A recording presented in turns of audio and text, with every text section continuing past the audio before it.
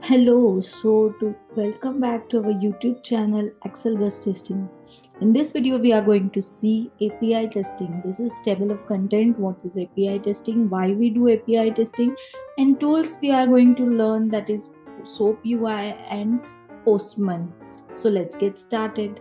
What is API testing? API testing is a type of software testing that analyzes an application program interface to verify it fulfills its expected functionality, security, and performance and reliability. The tests are performed either directly on the API or as a part of integration testing.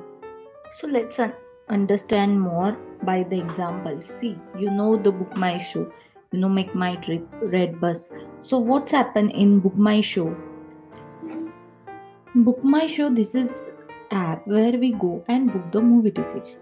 Okay, if you want to book some XYZ show in some city called Nasik, you will go to the app, search for the Nasik, and then search the show and then theater, and let's take the PVR.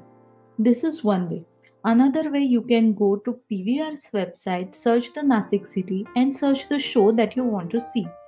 By both the ways, you can book the tickets, and even when data will be the sync and shared equally.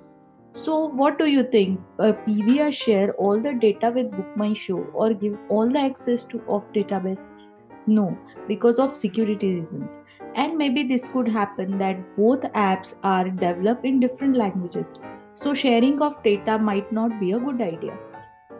So here's in this case, it shares API of some functions with Book My Show and give the limited or no access to the database. Here's the working of API. What we exactly check in API testing? We check data security, response time, duplicate or missing functionality, authorization checks, multi-threaded issues, security and performance issues, error codes of API returns, and reliability issues. We are going to see few of these things in this video. Let's see the benefits of API testing. Finding bugs at an early stage of SDL. This is great advantage that allows tester to find the defects in the application at an early stage. This development can fix bugs before it affects the GUI. Plus, as we mentioned above, this approach saves a lot of time and money for the company that order quality assurance services. Second benefit is effective use of time. Because in UI driven tests, most of the time is spent on loading and rendering web pages and UI elements that might not be even needed in the end. So that we don't do in API testing, so that saves a lot of time. Reduce testing cost. So API testing provides faster results with the early defect diagnosis, so which reduce overall testing cost. Fourth one is non-attachment to the programming language. As we said above, an API test exchanges data by using special XML or JSON formats. This is the way of transferring information and is completely independent of any application language. This means that when automating API testing, engineers can freely use any programming language that supports these techniques: JavaScript, Java, Ruby, Python, PHP, etc. And next one is improved test coverage. API level tests are specifically designed to check if all system components works as expected. API testing helps to identify potential defects in interfaces, servers, and database. This in turn improves the overall quality of the software and its interaction with the users. So because of all these benefits, nowadays companies are choosing to do API testing. So here's are the tools which we can learn here in this video. First one is SOAP UI and second one is Postman. Both can be used to handle SOAP and REST requests. There are two types of services: SOAP services and REST services. SOAP service means Simple Object Access Protocol. Its format is envelope, header, and body. REST request. REST request means Representational State Transfer Protocol. Its format is base URL, resource, and query parameters. We'll see SOAP services and REST services in SOAP UI tool and Postman tool. But in this video we are going to see only soap UI tool because video is getting very lengthy. So let's get started with soap UI tool. Your desktop, you can download soap UI software from Google for your Windows, Linux or your Mac. So you have to just install like other softwares, and this will be your first window. So from here you can create soap services, APIs, requests. Then from here you can create REST projects. So from here we are going to create new soap project. So project name will give calculator.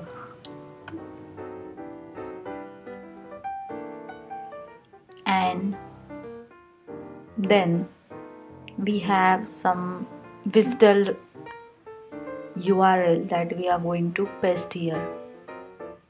Let's see.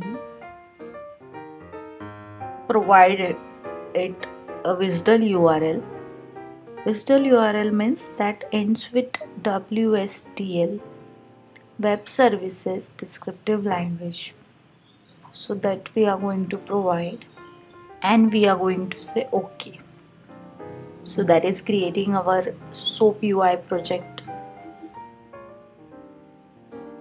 See, it got created here.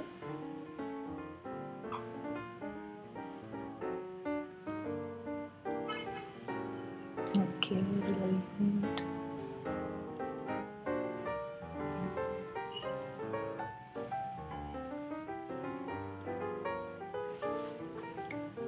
Here we are going to see two requests. So if you go here, this is updated one. This is updated one request. This is add request. So we are checking it manually. Click here, and if you go, if you give some parameters, 13, give it, click on run.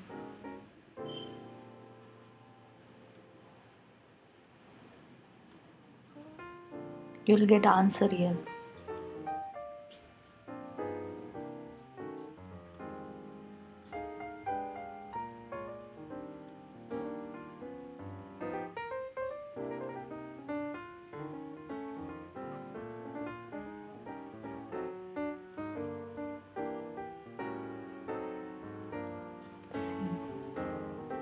So like this you can add, divide, multiply, subtract. This we are checking these requests manually. Now we'll create test suite, create test steps, and let's see all these requests one by one. We'll create test suite for this calculator. So right click to new test suite. We'll keep it as test suite only. So then let's create test case inside it, new test case. Let's give addition.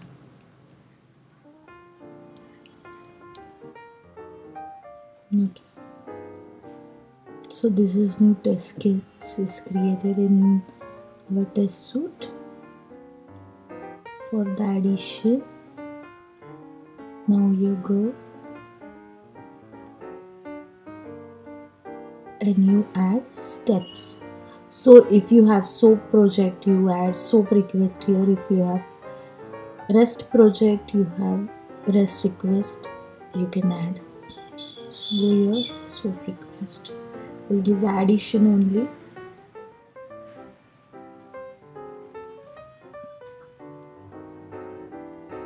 So here we have list of all this request which we have in calculator. So this one calculator want to add, so we are taking add. So create of optional content. So see, this is your test case. So you can write your 10.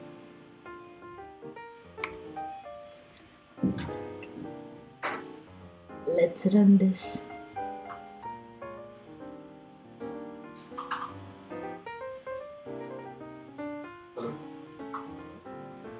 So currently our result is 22. So let's see, we'll give some assertions.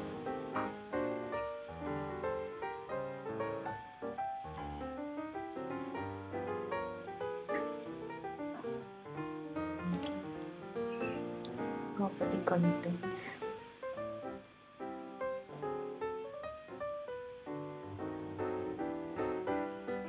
See, let's add. Suppose your property one contains null. Your answer is 22, so obviously it is valid. Let's add one more assertion. Contains. We'll give 56. So, but your answer is 22. So it is failed. So like this. But if you can write contains, okay, you can give multiple types of positive or negative data here. So see, if your answer is 22, your test case is pass. Like this, you can add assertions. In all the SOAP requests, we have so many assertions. You can go here, assertions, and you can check these all are assertions. SLA, scripts. SLA means your response time. You can define time limit here, and you can add if your request is processing within that time, it is pass, otherwise it is fail. These are all are different types of assertions you can add and validate your test case. So you can do all the steps, you